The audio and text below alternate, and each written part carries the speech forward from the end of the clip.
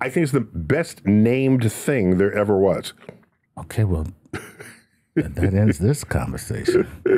Like, well, there you go. Sorry about that, No, but Dennis. just think about it, because the word galaxy, you know what that comes from? No. It's Greek. Greek for galactose. Galactose. You know what galactose means? Let me see. He's the arch nemesis of Black Omega Star. No, go ahead. Galactose is milk. The Milky Way. This is how you get that. Oh, that makes sense. It's poetic and romantic, It is. but it's still, you have to go there. You got to like construct what's going on. Right. And in China, where milk is a less popular beverage than in Europe, they don't call it the Milky Way. They call it the Silver River.